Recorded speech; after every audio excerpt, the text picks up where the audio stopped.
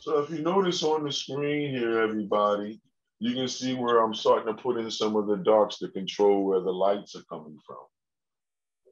You see that? You can see that the light is coming down this way. Notice how I'm not even worried about the horn just yet. You see? If we don't get this structure together right here, if we don't get the structure of the head together, the horns don't mean nothing.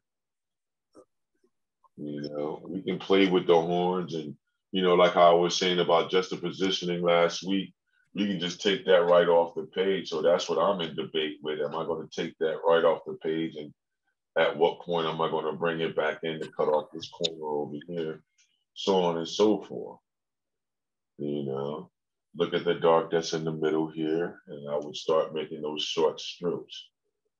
But the main thing is to show how the fur is moving in those areas in this earlier form. Like blow up in that area, everybody.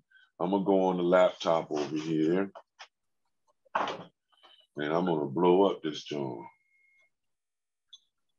For me, right? Let's see here. Here, and then now we go here. So then I can see what direction. So this one is looking more like a bull almost.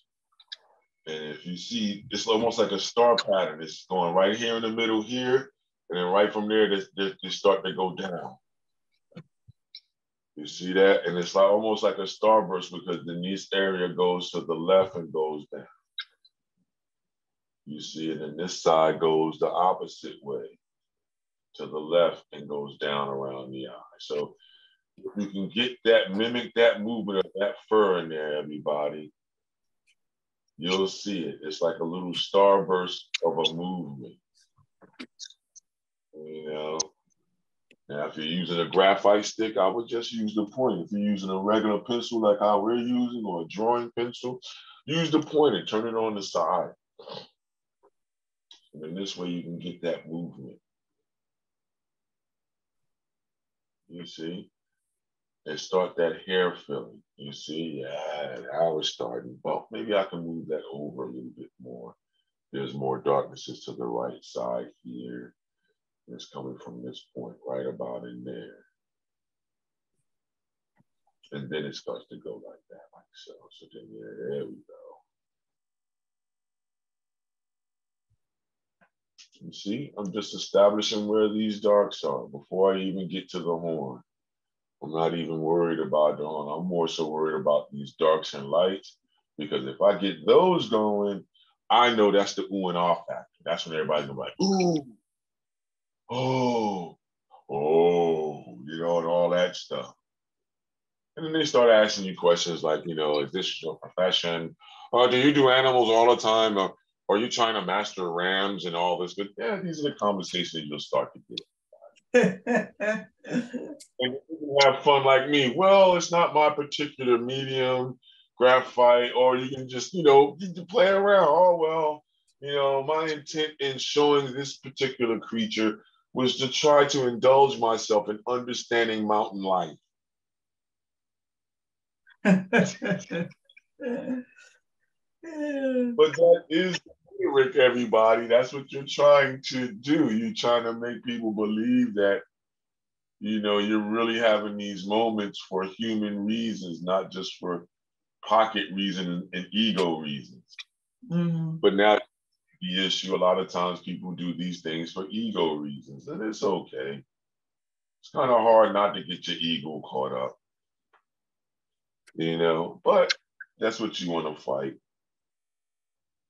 But nonetheless, you still want to get in there. It makes you feel good when you hit something and it really looks good and it really starts to look like what it is you intended it to look like. So then that arrogance kicks in. But it's okay though. Have it. Have your moment, everybody. You know, see what we're doing. Adjust things. Really adjust the eye now. I can adjust the eye, get it to do what I needed to do earlier on.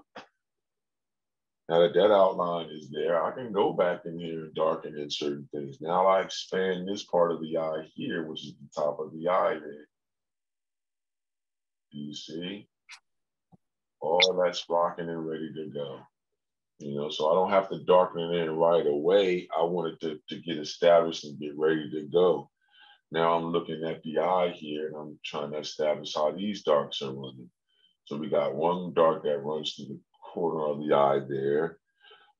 And then now the other part, yep, for all the fleshiness, that darkness comes this way. And then right in front of where the horn is, right there. So you have another dark area right there. Okay, boom.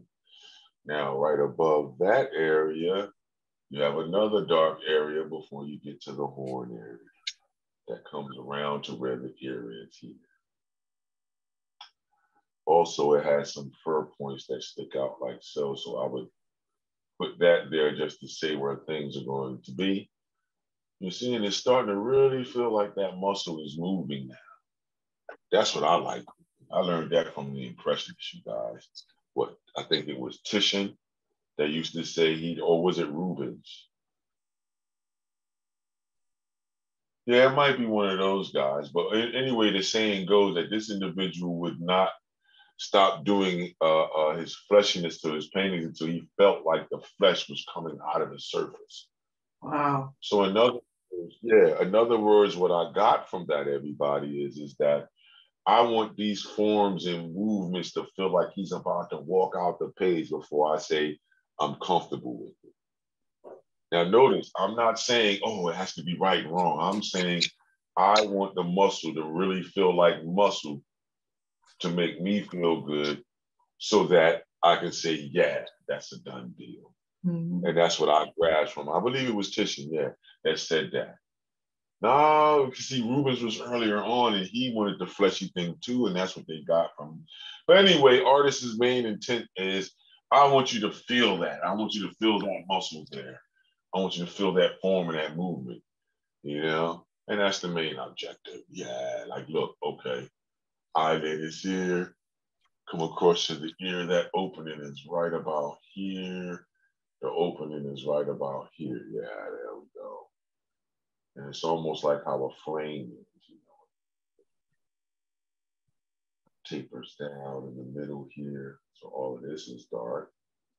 And I'm just going in and establishing where these darks and light areas are. That's all I'm doing. You see?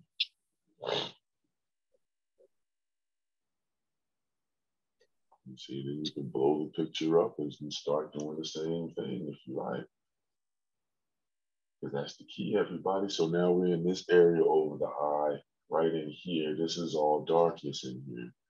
So I started with a light darkness there because now that goes into where the horn is, you see. And what starts to happen if you put in these darks and lights in the how we say a good perceived location on the page, all of a sudden it's going to snap too, and you're going to start seeing your image. Because remember, you're trying to excite yourself first. You're the smaller ramification of the bigger picture. So that means that if you get all tingly when you look at it, that means that 50% of the people looking at your piece is going to have the same reaction because they're really going to see what it is that you're intending for us to see. So we're intending for you to see this ram, mountain goat, you know what I mean, the whole 9 yards. See how now, look, I can change this area up because it comes a little bit before, and then now that ear, yeah, see, that ear gets a little bit rounder on one side. So then I can come in and erase out. So you get your pink pearl eraser. I wouldn't really worry about my kneaded eraser just yet. I would get that pink pearl and cut that area right out. Like, I really like the pink pearl, everybody. Which eraser you like, Nadine? I don't know. I like the gummy one. Oh, you like the kneaded eraser? Cool. Yeah. All right. Me, I like that pink pearl. I don't know. It's my all-time favorite. Because I remember when I used to go to my mom's office space when she worked at Citibank, they would have these all over the place. Pink pearl eraser and the pens that were erasable. So that pink eraser was something I was familiar with. So, you know, that's the one I like. It's not that I prefer it. I just like it. It's nostalgia for me. For some of you others that are in our group, tell us which eraser you like. Leave a comment or so. You know what I mean? Even if you're not drawing and you just watch us, come on our page and just let us know which eraser are you favorite of. You know what I Right. mean? Is it because you can get it real easy because it's where you work at? Or it's just because you like it? You know what I mean? My reason is because I used to go to my mom's job when I was younger, you know, and you have to be with your mom because you don't have a babysitter, you're a latchkey kid, you know what I mean? So I would go to mom to work and then they would leave, like, not they, she would leave me in the, how would you say, the supply room. Because in this way I could turn on the little radio and, you know, act a fool if I if I wanted to in there. It would be almost like I was at home in my room because it was big as my bedroom. So that's how I took it. You know what I Right. mean? But it was a safe place for me to go in. And then as I got older, then mom started to, you know, how would you say, intrigue me with the idea of working with her. Then. So I would Uh-huh. open up envelopes, things like this, and make sure letters got open right because it was the Parking Violations Bureau. Uh-huh. So if you wanted to get a ticket in New York, her office would be the office that handled that ticket for the state of New York.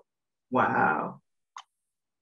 Yeah. So you would send that thing, and it's still that way. PV what's it called? PVB, Parking Violations Bureau, Citibank. I think they still control that account. So my mom was working on those accounts and things. And then that's how I understood some of the things there. So, you know, I would be in that office looking at magazines. This is before any laptops was ever there. This is before any phone. No Uh-huh. such thing as a phone. You sat in a room by yourself and kept quiet. And that's You see? something? Yeah. But look at what it afforded me the opportunity to do, to get engaged Right. with self, to understand self, and to have these creative moments that I'm able to reach back to help me even now to this day. You Right. know? So that's what I say. Have the experiences, everybody. Really work to have the experiences. Because that's more important. You're going to be able to pull from that. From all our elders out there, that's what you really want to do. It's not passe or, oh, I'm old. No, your experiences is what's going to give you everything. I guaranteed you. Yeah, you might be 70, 65, 55, 56, 58. But I guaranteed you, if you look back in your experiences pool, you have an experience that can help you or assist you right now, present day. Right. And these are the things that you should appreciate. And these are the things that we try to bring out to you during our drawing sessions, you know.